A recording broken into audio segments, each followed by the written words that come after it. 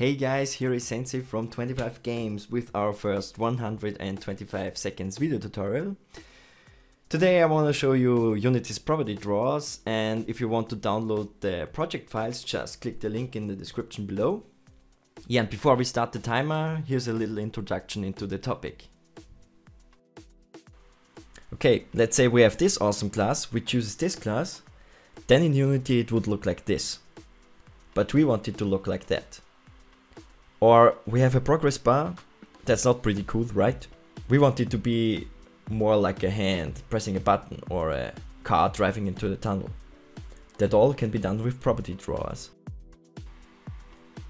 Property drawers are editor scripts which have no effect to your game.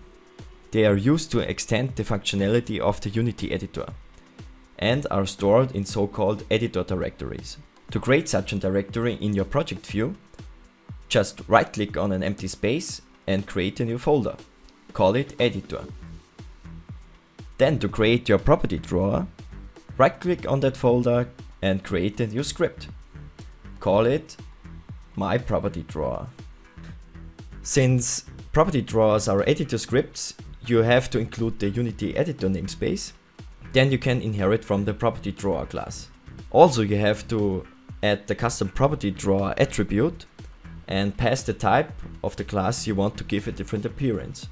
Then you can override two methods. In onGUI you can draw the GUI elements for your property, and in getPropertyHeight you have to return the height of your property in pixels. Start the drawing process in onGUI with editorGUI.begin_property, then draw the label with editorGUI.prefixLabel and calculate the new position. After that, store the old indent level into a variable and set the new one to 0. Then define the positions of your GUI elements.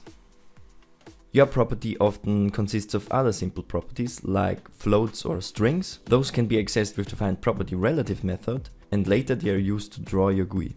Then you can implement the logic for your property, like adding some values or doing simple math.